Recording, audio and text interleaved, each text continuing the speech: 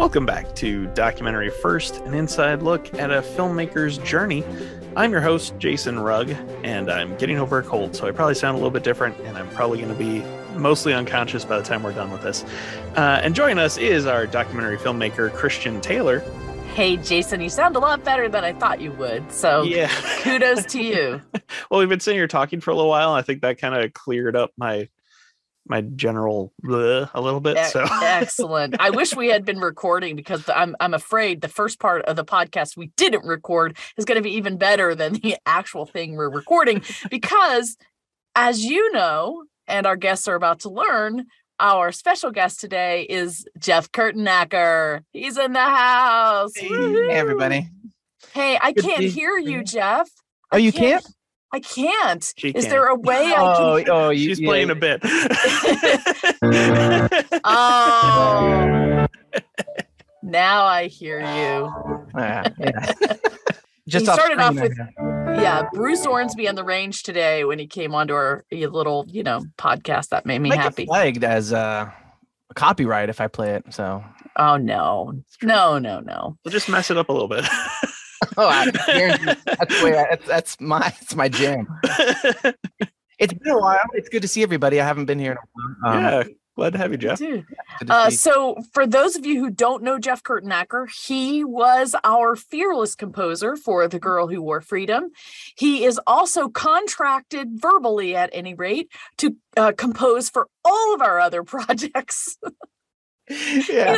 He doesn't know that, but it is a verbal contract. I'd be happy to. It's going to happen, Jeff. It's going to happen. So he is an incredibly talented musician. He should be scoring a lot more films than he actually is at the moment. So I'm going to give a pitch for Jeff. If you are listening, you're a filmmaker and you need an unbelievable score, I got the guy for you. And after you hear him on this podcast, you'll know I'm right. See what I mean? So talented. Yeah. I appreciate the little plug. That helps. Yeah. All right, Jason. I can attest, Jeff is awesome to work with. The little bit of work I've done with Jeff has been just absolutely incredible, and I'm looking forward to doing some more. Yeah, well, why don't you tell us what he is doing for you, and that can give us a little bit of insight into how we can support what you're doing. So for a while, Sean, who is my creative partner, he and I made a animated sketch show, and we did some sketches. We had Jeff come in and do sound effects and music for that, and that was a really fun little project, because everyone was like 10, 20, 30 seconds, and Jeff would come in and just make it really epic and add a lot of fun and flavor to it, and it was really fun. Can we see those still? Yeah, there's still some of them up on Instagram. We're trying to figure out what the best thing to do with them is. So that's part of what we're trying to figure out this year. Okay, and what's your Instagram handle? JAXANDCHAWN, Jax and Chon. And part of what we're trying to figure out is because that's really hard to understand, and no one can. So when you say it to people, they go, "Huh?" Yeah. So we're working on a rebrand. Rebranding is a thing, it's a thing, and we had to do it ourselves. Now we are Documentary First production, simply because it just, once you step back and you look what you're doing, and you realize sometimes the things you thought of at first probably weren't the greatest, and a redo is fine. Yeah. That's why they always put working title after all of these notes. It's like, the greatest movie ever told, working title. Yep. Anyway, all right. So we have a bunch of stuff to talk about today. Jason, why don't you sort of tee it up for us? Yeah. So Christian brought this topic. I think, Christian, you were the one who brought the topic up, right? Or was I it certainly, Jeff? Well, okay. I certainly was, because Jeff and I had kind of our own little horror story regarding this issue. So figure we need to talk about it. Christian recommended that we talk about the dreaded music cue sheet, what it is and what to do with it. Yeah, I don't know if it's dreaded. I think it's dreaded in the sense that it's another thing for people to keep track of in their bookkeeping of making a movie.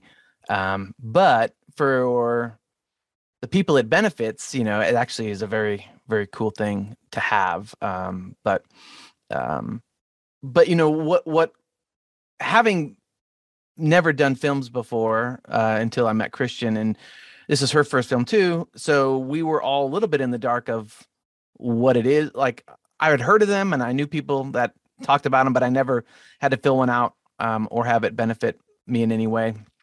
And so basically what it is, it's a sheet that you submit that has a name for every piece of music in the film and the time code at which that piece of music starts and ends. And so normally, you sit down with the director and they tell you, we want music in here and out here and in here and out here. And then, the composer does that. And I wasn't naming anything. So I just was calling things functionally what they are. But so I went back and gave everything like a name for the piece of music that's in the film, each track, and then the in point and out point. And then you have to assign who the composer is. Are there any other rights associated with it? Like, if it's a song, did someone write it? Who's the publisher? Because at the end of the day, this all goes to a performing rights organization that will collect your royalties, an ASCAP or BMI or CSAC or somebody that will collect royalties of performances or showings of this film or TV show on your behalf. And so that's the function of why it's there, but it's, having never done one, we kind of, I don't know, were just sort of feeling our way through it, and we got it done in the end, but. We did, but the reason I call it the dreaded music cue sheet is because I too had heard about it for a really long time in the producer world, but never had to do anything with it. And so I didn't understand. You had to educate me, but you didn't know either. So we kind of figured it out together. And I assumed that when I gave it to the distributor, because it is one of the deliverables that a distributor will ask for, I assumed that the distributor was going to then submit the music cue sheet. Well, with our first distribution experience with the company that will go unnamed, Jeff said, hey, when are they going to submit the music cue sheet? I hope our new distributor gets that taken care of. And so I started doing some research on that, and I thought, who is supposed to do that? And it turns out, guess what? It was the producer's responsibility. So I didn't really know what to do. And I said, hey, Jeff, how do I do this? And basically Jeff did it himself. Right. I mean, yeah, I filled it out because I think it makes a lot of sense if you're either the music editor, the composer, someone who's familiar with the cues and the ins and outs of where they take place in the film. Just because they give you a form to fill out, so it's not just the Wild West of a spreadsheet. So it does go pretty quick. You just have to be organized enough to know which piece of music belongs where and how long does it last and stuff like that. And so that was really the most challenging part, was because our film has a lot of music cues and they often sort of dovetail into each other. And I was like, is that one cue or two cues, or what should we do with that? So those were the hardest decisions. Yeah. And ultimately, like Jeff was saying, let's just sort of expand this a little bit. It is a tool that is to track any music that's ever created, whether it's just instrumental music, whether there are lyrics to it. And typically those people that create that music are supposed to be paid not only kind of upfront, but every time it's used anywhere, there's to be paid royalties. And there is, several, I think, Jeff, correct me if I'm wrong, but there are some of these rights management organizations, but the primary one is ASCAP, right? I don't even know what BMI. ASCAP and BMI, yeah. So you're supposed to submit that music cue sheet to ASCAP, right? Can you talk a little bit about that process? What did that look like?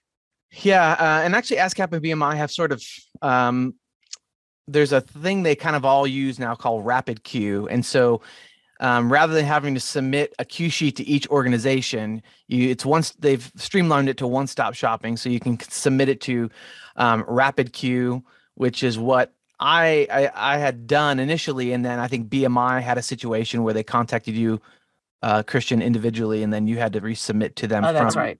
From you. But normally, if you just submit it to this rapid queue organization, or I don't know if it's a I don't know. It's actually like a a platform, a tool that they have used. Yeah. And then everybody gets it gets distributed to all the right people, it makes our lives a lot easier. But yeah, the two big ones being ASCAP and BMI. And ideally, they say it's very helpful to have someone that you are connected with, or someone that you can at least contact on the inside of ASCAP or BMI, someone that you can say, who's, technically those places are looking out for you, the composer, musician, songwriter, fill in the blank. Singer. Yep. So they're there for, to have your back. So if you have a relationship with someone, or someone that you can reach out to there, or even maybe just say, hey, I submitted this, I just want to let you know. And they can just make sure on their end, since you have submitted it to RapidQ, they can double check on their end. Yep, we got it. You're all good. And since you got an email right from BMI saying, hey, we need a couple adjustments, that lets me know they got it. So it does take a while for it to show up. And I also noticed, I don't know exactly how the royalties will work. I know that broadcast organizations, television channels, cable channels, they have to pay licensing fees and broadcast fees. And so, but this film is not on broadcast television or cable. So the streaming services is something that's really come in huge in the last, decade. I'm not really sure, what happens with the streaming services. I'm sure it's tracked in some way. I just don't know if it's the same way as broadcast television. So how, on your end, you're the composer, and I'm sure you've created other music that you've had to submit through this music cue sheet process.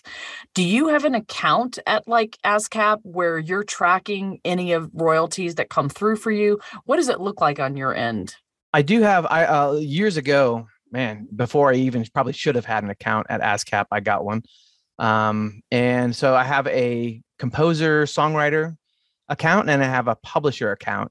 And that way, any self-published music I had put out or was planning to put out, I could mark myself as the composer or the songwriter, and I could also mark myself as the publisher, since I published it myself. I think people who do books are very similar situation. You're the author, but if you're also self-published, you have maybe a publishing company or something that you set up on that end. And so I have both of those registered with ASCAP, and I really haven't had I've never seen one check for anything I've done, but no one's, even though I can send them music and say, hey, this is, it's copyright material, and just let's keep track if anything ever uses this piece of music. But I've never had music placed in a trailer or in a TV show or in a commercial or anything like that. So I have things registered with them, but they've never had to actually do anything because none of my music has been used in that way. Unfortunately. So the way it would typically work, so I can talk about it from the filmmaker's point of view with other music that we used in the film. And this was a completely new animal to me. I stumbled my way through this rights part of it the entire time, even including recently, because I had no idea where to start. And typically there are people on movies that this is their job, managing the managed rights and making sure that you get the licenses for those to use in, as you publish or distribute this product. So in our film, we have things that do have managed rights. And what that means is somebody else owns this piece of property, and we are licensing this piece of property in order to use it in our film. And we are going to pay a fee for the freedom to use this in our film. And there is, in each of these instances, an organization that is managing those rights to make sure that the people that own the property are getting paid. So in The Girl Who Wore Freedom, the pieces of art that we have that are managed, in the beginning, there's I think it may be, 2.5 minutes total of a black and white interview with a Frenchman. And this was a news interview that was shot in the 60s that was part of a news organization's library that they then sold to a media house in Paris that then owns this little clip of this thing. So it was something that was created completely for free, that a newspaper or a news organization owned. And then somebody just bought that and put it online until I discovered it and was like, oh my gosh, that's key to my story. Yeah, it took place in 1966.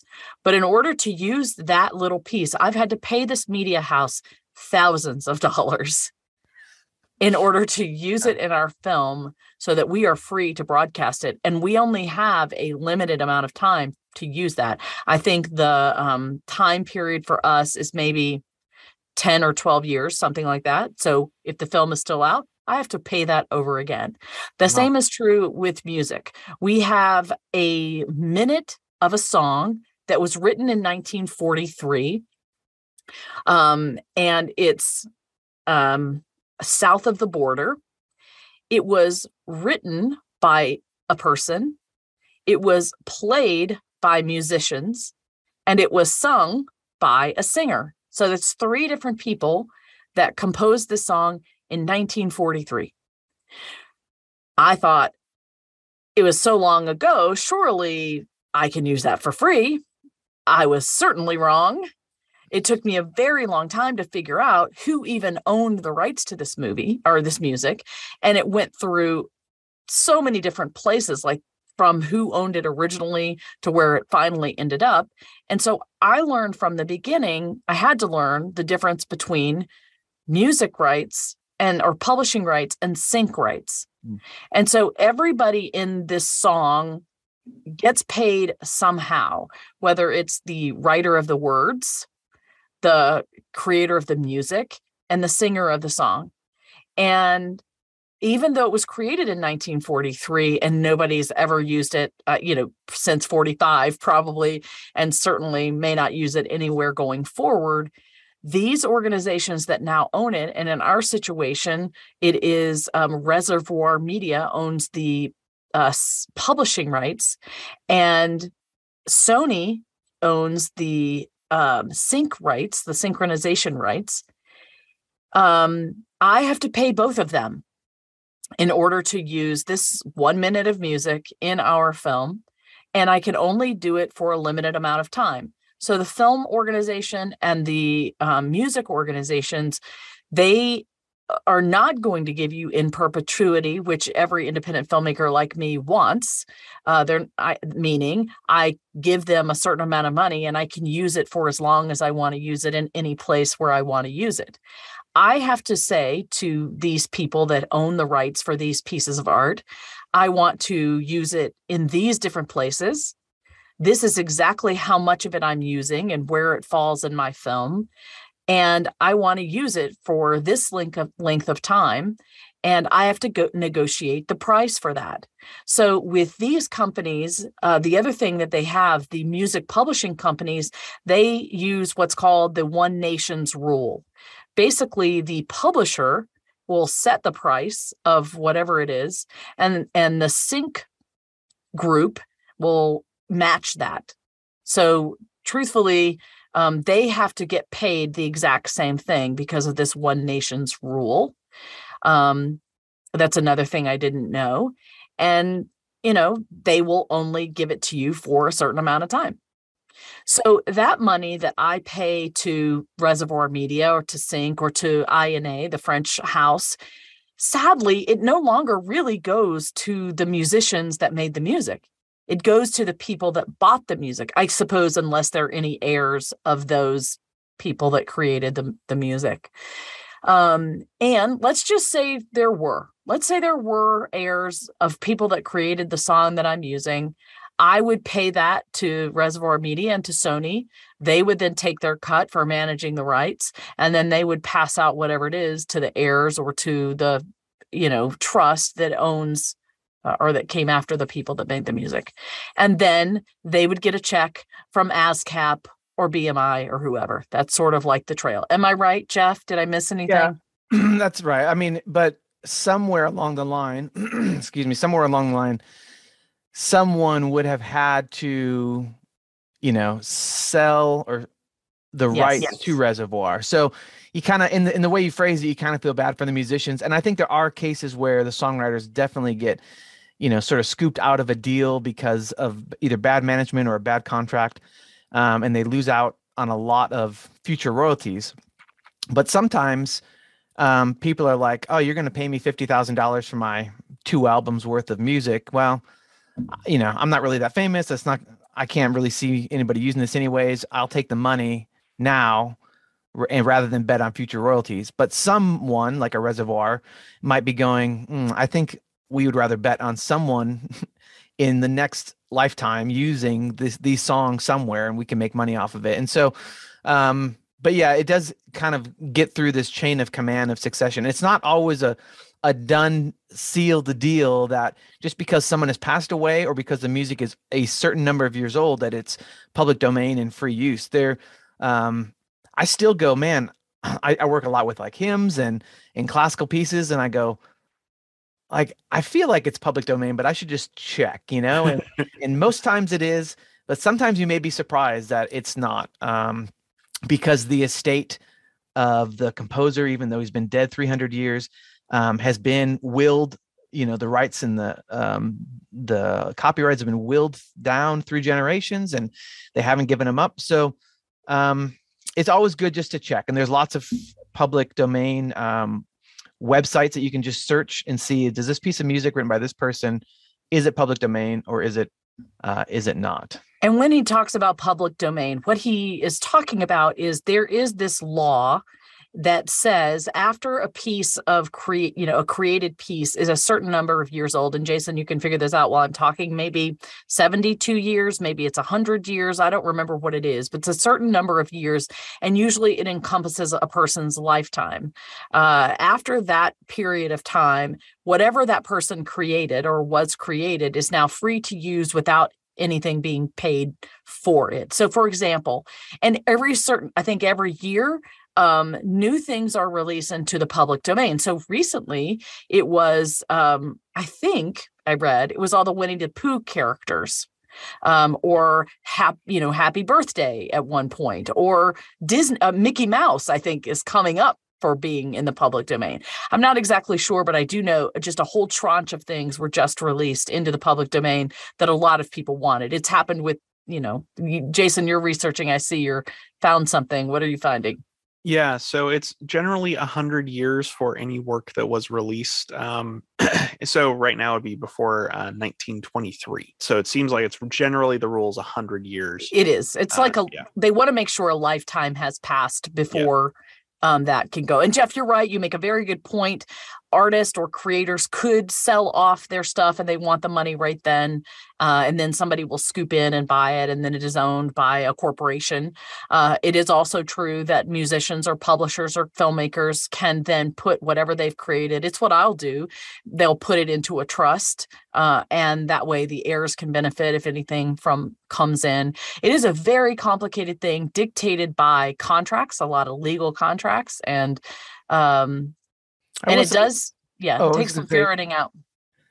Real quick, I was listening to the woes of how detailed you had to be. I want to use this part of the music in this case, this part of the film, and it sounds very tedious, but in my experience, it's there to protect the integrity of whatever you're licensing or whatever you want to use. So that way, you just don't pay a ton of money to use Johnny Cash's Ring of Fire and it ends up in a hemorrhoid commercial. And then his legacy is like, oh, wait, what? Like, so I think the idea would be that they need to know exactly, like, if it's matching up with something visually or an idea, or you're trying to sell something, they want to make sure it's in line with maybe what the artist or what the aesthetic of the song would go with. And so it is tedious, but I'd like to think that it's there to protect the integrity of whatever work you're trying to license. Yeah, absolutely. You have to fill out an application. So with Reservoir Media and with Sony, I had to fill out a whole application.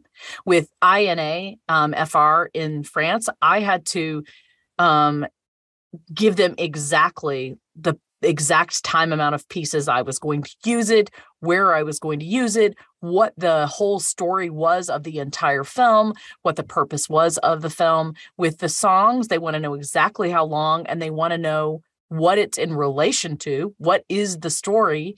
You're 100% right, because they want to protect the integrity of that created work. But it was just fascinating to me that all still was at play, 80 years after the music had been created and the people were not here anymore. Yeah. Sony Music, Reservoir Media still cares about that. Yeah. And As a the interesting company. thing is you not only had to pay them money to use it, we also had to include that track on the cue sheet and then list Reservoir Media as a publisher.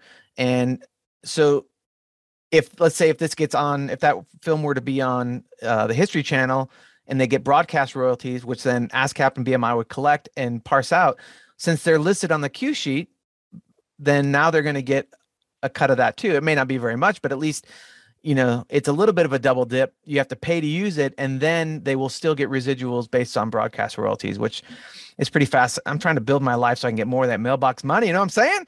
Yeah. We all need that mailbox money. It also reminded me, what you just said reminds me of what I learned watching the Go-Go's movie, which is one of my favorite documentaries. I saw it at Sundance no, not with Jeff. No, I dropped you off. But Sundance, I just such a flood of memories because it's happening right now, or it's ending right now. I just got all the emails for the past week, and I was like, oh man, that was so fun. It was. Aren't you glad I made you come? It was so fun. And I told you it wouldn't turn out like you hoped it would, but I knew it would still be worth the money and the time to come. Yeah. My favorite part was crying in the car. That was my favorite part. Yeah, I was crying in the car after the movie. Isn't that right? No, I was crying in the car when we arrived. And then that's when you told me, like, this isn't going to work out like you expect. Because I was so nervous about the week. I had so much expectations. You were excited about, the Go-Go's. I think you said you cried during the movie, that we got to ask him a question. Yeah, the Go-Go's were, I've loved them.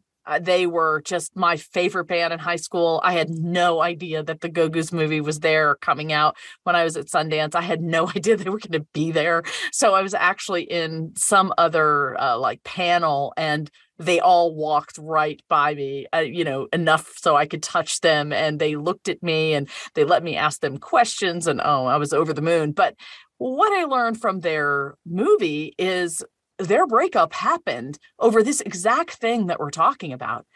Early on, they were just a group of girls who wanted to make music, and they were all about this, making music and having fun and living their life and bonding together, and everything was happy-go-lucky until one of them started getting a bigger paycheck than all the rest of them. And why was that? Happy go-go-lucky. Happy go-go-lucky. That was because one of them ended up writing the majority of the music. And people that write the words and own that, copy, they're the ones that end up making the music because it is their created work, or making the money because it's their created work. The singer, she's just, she's just singing. She's not really creating anything, spectacular. And the musicians are playing the music that had already been written. So it is the songwriter, that is making a ton of cash every single time that plays. And the Go-Go's didn't find that out until it was far too late in their career. Other people wanted to write the music, and it wasn't as good. And they were, of course, drugs also played a part in all of that breakup and, stuff. But I had no idea there was that kind of disparity between the writer or somebody composing the music and the singer. Oh yeah, the songwriters, they're the ones that definitely get the big paydays.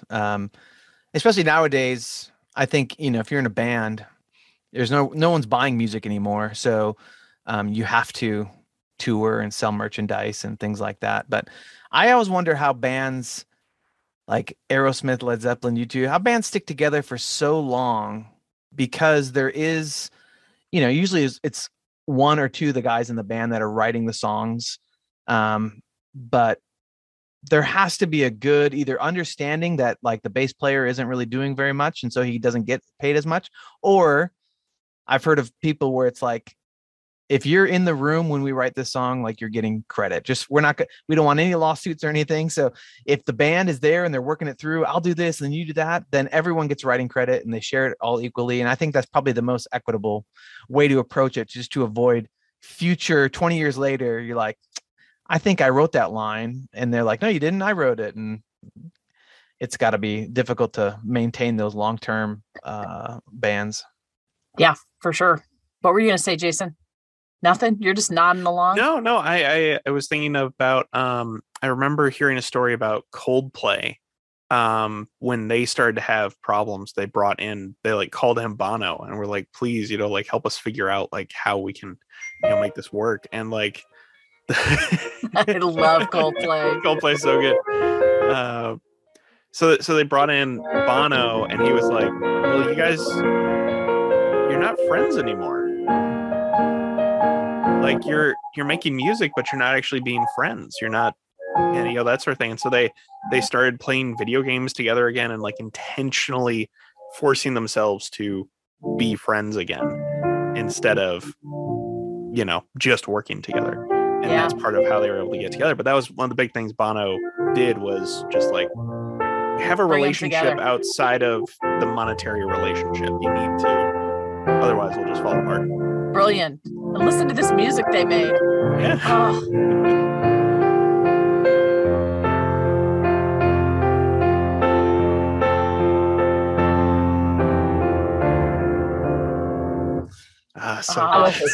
Great. That's awesome. I'll get taken down, flagged for copyright violation.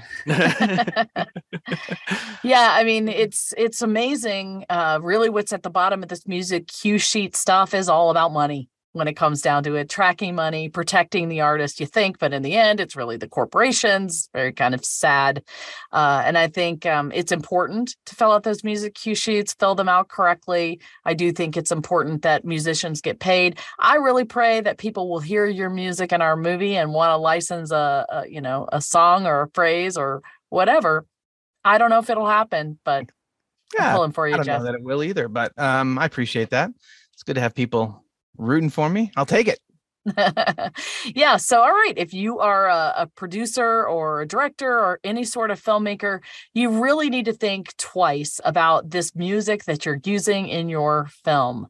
I just can't stress enough how challenging it is to use music that has already been made, to get the rights for that, the money that it costs, and even with people that are creating music for you, they need to track it. They need to make sure that they, and truthfully, Jeff, we negotiated that you have the right to do whatever you want to do with the music in our movie. So I don't know if you can put it somewhere. And I have an EDM album, a remix of all the soundtrack coming out later next year. So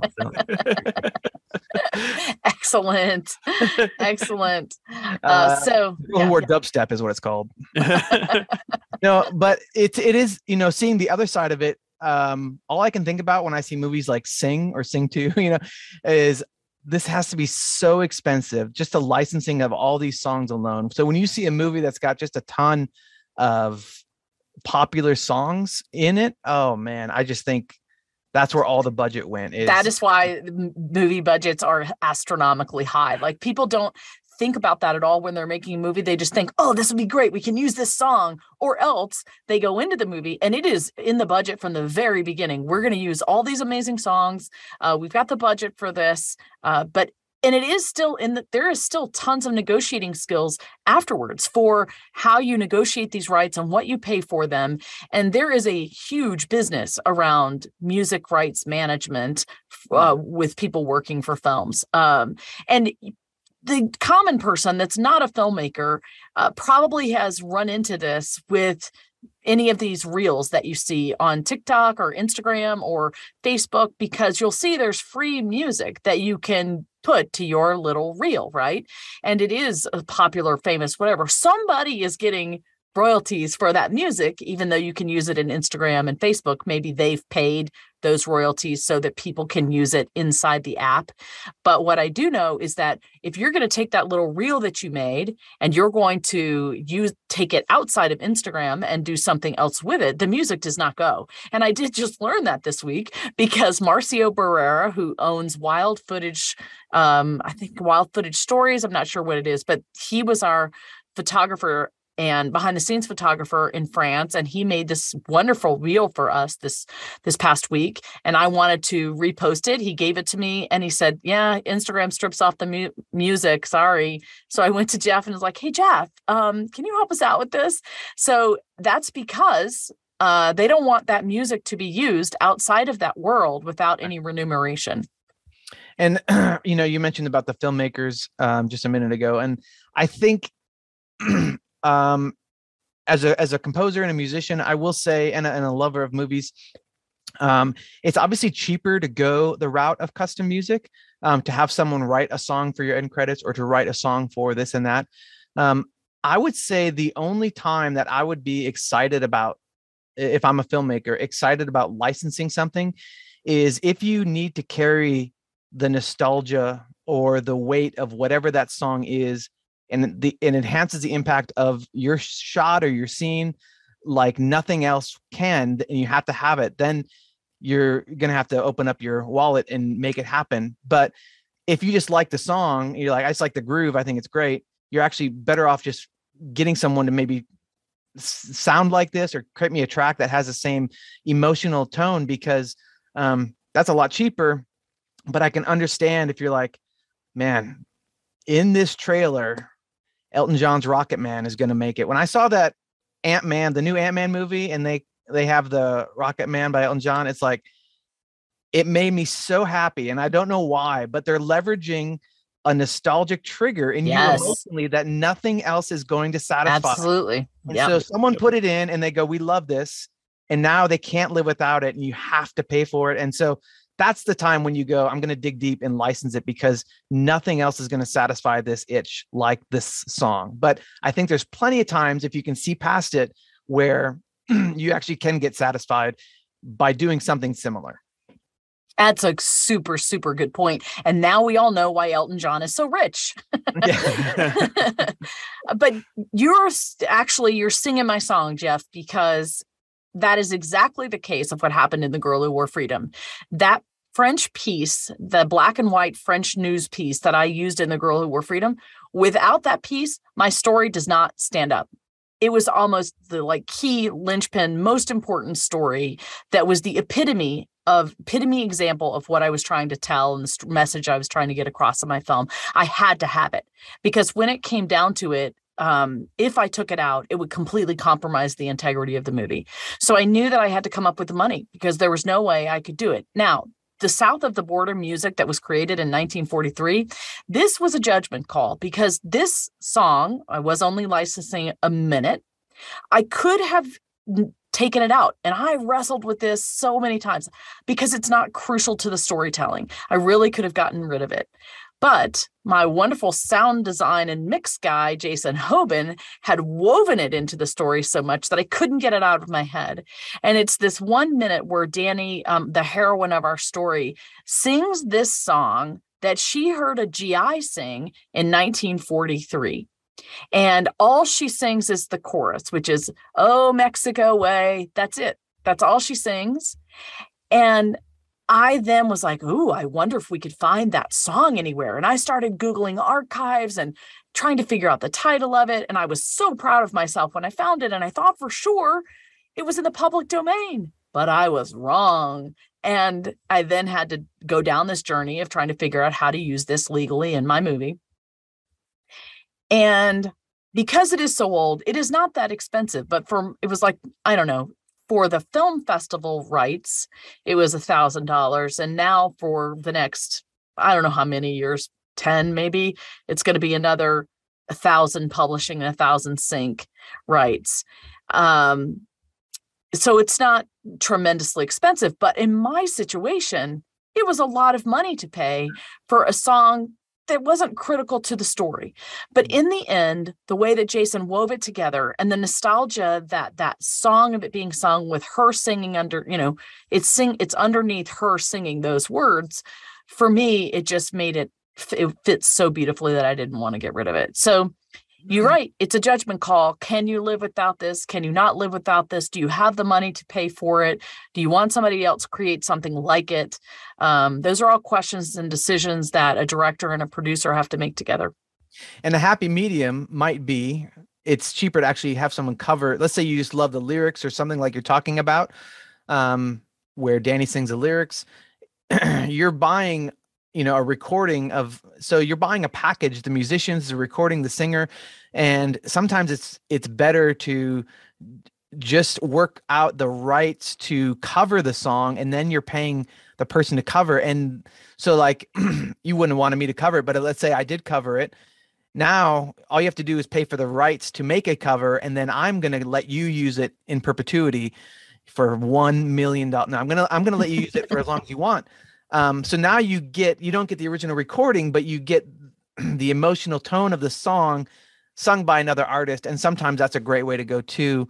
If you know someone who could do a cover of it, then you just have to work out the rights to the cover song. But now you're paying this whole other entity and not have to go through the whole system that you just talked about. So that's kind of a middle of the road option between having it and not having it. Yes, great. Thank you for sharing that. I didn't even think about that middle of road option, but it absolutely exists. So thank you for that, Jeff. Jason, do you have any questions that I hadn't thought about? No, I think you guys have covered pretty much anything. I've chimed in when I did, and I think we're pretty much good. And you've said enough. Yeah. Well, but I do have something for my DocuView Deja Vu, actually, because of this conversation. Oh, fantastic. Oh, DocuView Deja Vu coming up right after this. No, and you would think we would have a commercial there, but that goes back to my old nudes days. No, we don't. However, before we began this conversation, we were talking offline, as we often do. And Jeff, you told me that you had something on your mind, something you've been mulling around, turning around in your head. Talk to me about that. How long is this podcast? I don't want to set it into overtime, but I don't either.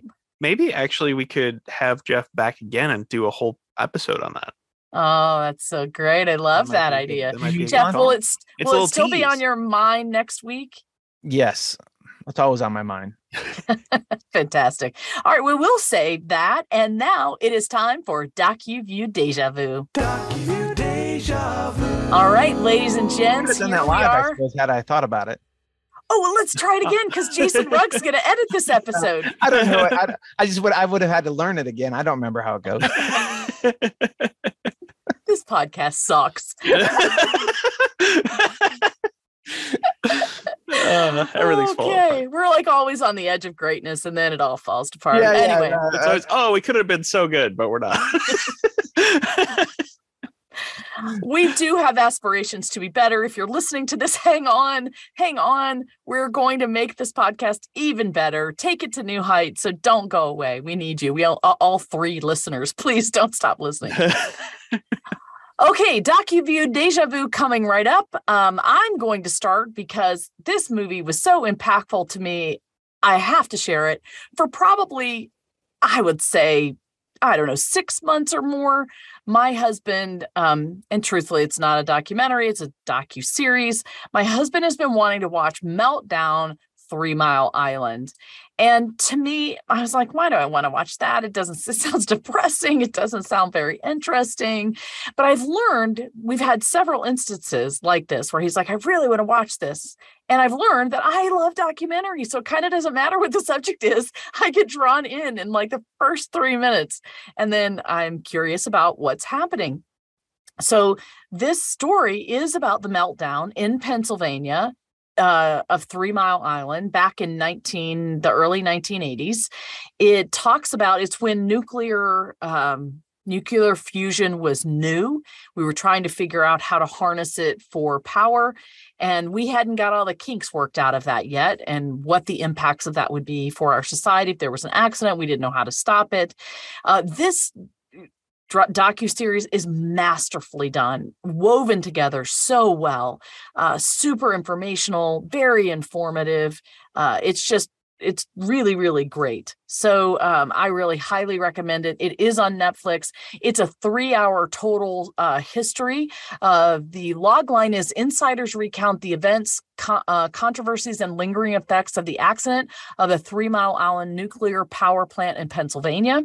I just would love you guys to watch, comment, let us know what you think. I think it's awesome. So that's my recommendation. And now to you, Jeff. So I don't have a ton of free time lately, so I haven't watched anything recently, so my apologies. But one thing, I watched it super late to the party because it came out a while ago, but I haven't been able to really stop thinking about it. I only watched it a couple months ago, and that was the Chernobyl series on HBO. And I don't really know if it's documentary as more of a dramatized historical narrative, but It's based on a true story. I would say it there's counts. some elements of truth in there, I would like to think.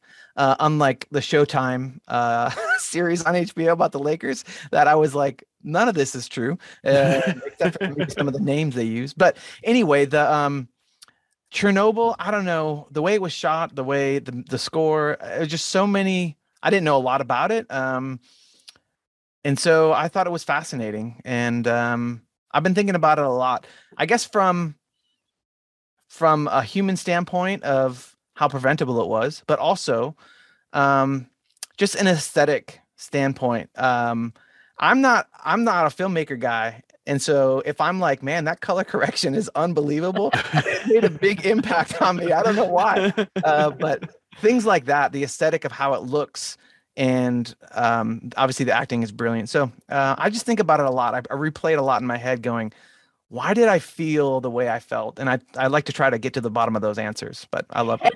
How was the music? Music was great. It was the same person who won the Oscar for Joker.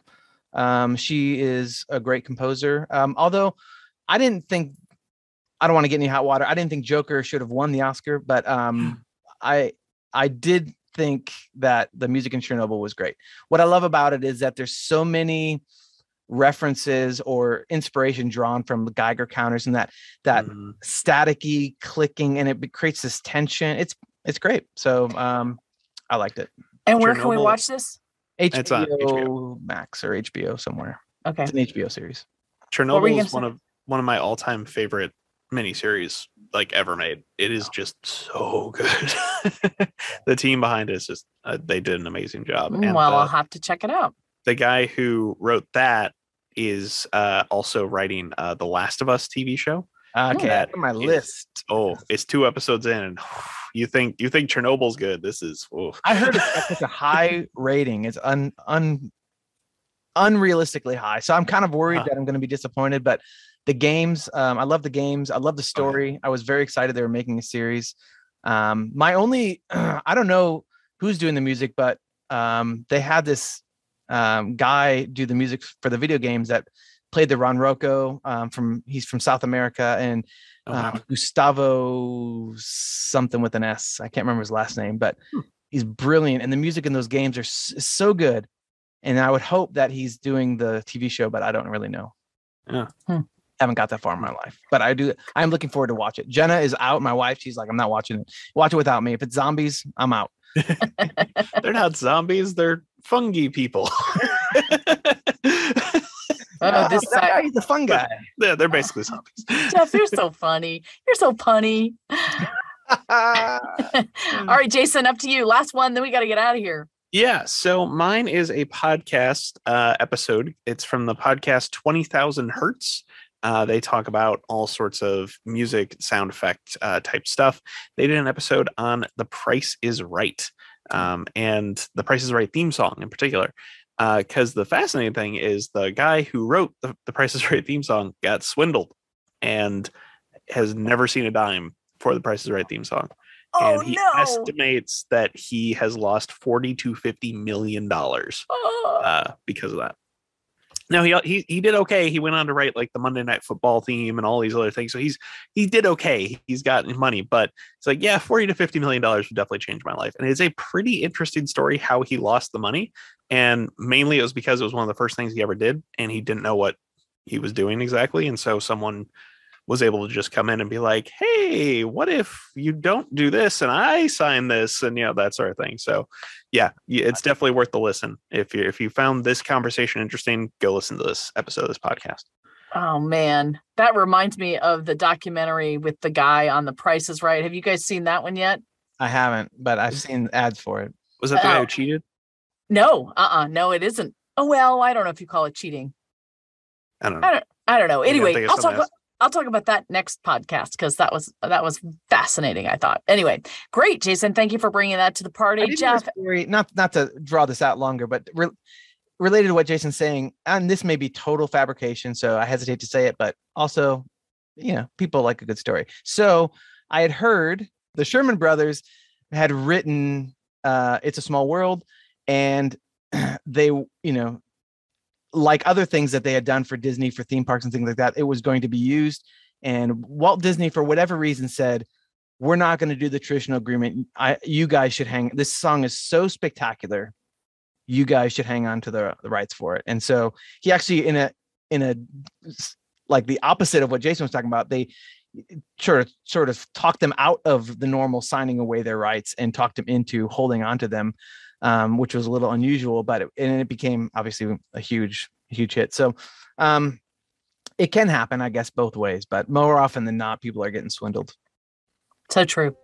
Well, thank you for this enlightening, wonderful podcast. Gosh, we got to do this again.